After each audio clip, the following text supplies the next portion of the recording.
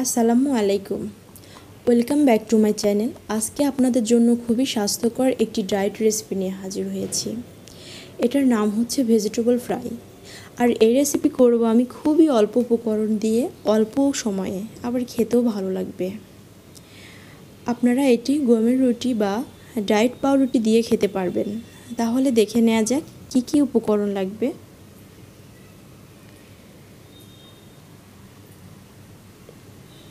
আমি নিয়েছি গাজর, পেঁপে আর বরবটি, সবগুলোই ফিঙ্গার সাইজ করে কেটে নিয়েছি কয়েক টুকরা শসা।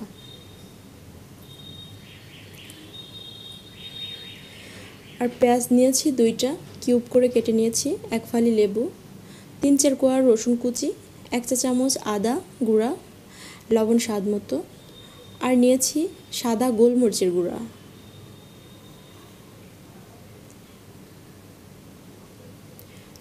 নিয়েছি কালো গোলমরিচের গুঁড়া, আর নিয়েছি পার্সলে পাতা। এটা আপনারা যে কোনো সুপার শপ থেকে কিনতে পারবেন। হ্যাঁ, রান্নার প্রসেসটি দেখে নেওয়া যাক এবার। একটি হাঁড়িতে সবগুলো সবজি আমি 2-3 মিনিটের মতো সময় নিয়ে সিদ্ধ করে নিব। আর এতে 1 চা চামচের মতো তেল অ্যাড করে দিব, তাহলে কালারটা ঠিকঠাক থাকবে।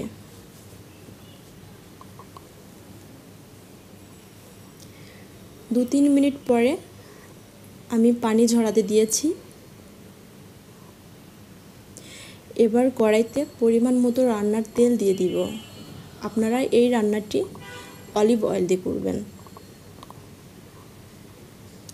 দিয়ে দিব 3-4 কোয়া মতো রসুনের কুচি দিয়ে দিচ্ছি। আর পেঁয়াজ কিউব করে কেটে নিয়েছিলাম, সেটাও দিয়ে দিয়েছি। এটার সাথে লবণ অ্যাড করে দিব 1 চা চামচের মতো।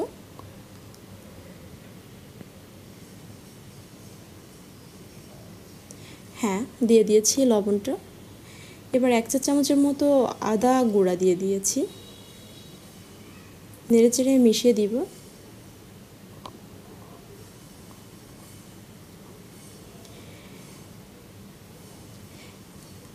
দু 3 মিনিটের মতো সময় নিয়ে এটা ভাজতে থাকবো।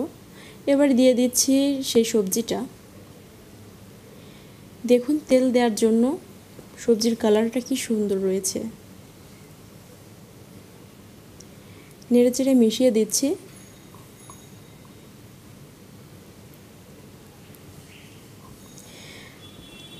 হ্যাঁ, এবার দিয়ে দিচ্ছি 1 চা চামচের মতো কালো গোলমরিচের গুঁড়া।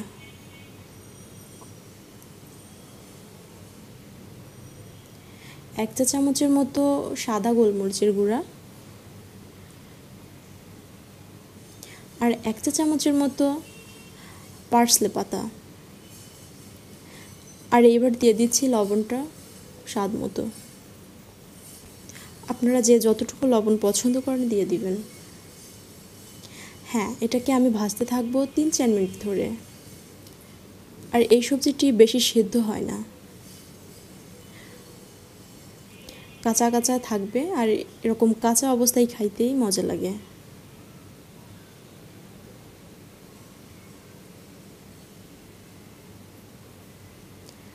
ভাজতে থাকবো 2-3 মিনিট সময় নিয়ে।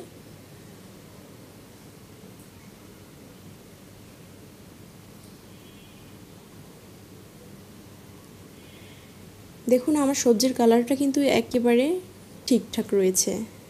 আর এর জন্য এই সবজিটি খেতেও অনেক ভালো লাগবে।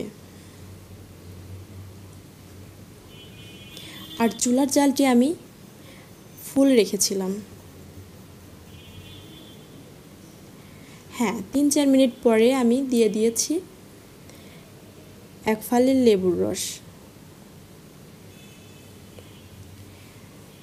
লেবুর রসটা দিলে এই সবজির স্বাদটা দ্বিগুণ বেড়ে যাবে।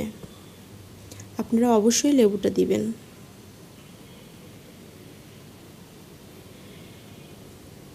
হ্যাঁ, লেবুটা দেওয়ার পরে আর 1 মিনিটের মতো আমি এটি নেড়েচেড়ে চুলা বন্ধ করে দিব। হ্যাঁ, রান্নাটা শেষ। দেখুন রান্না শেষে কত সুন্দর লাগছে। রেসিপিটি। আশা করি এই রেসিপিটি ভালো লেগেছে আপনাদের। বাসায় অবশ্যই ট্রাই করবেন। আর ভালো লাগলে আমার চ্যানেলকে সাবস্ক্রাইব করবেন আর আমার জন্য দোয়া করবেন। আল্লাহ হাফেজ।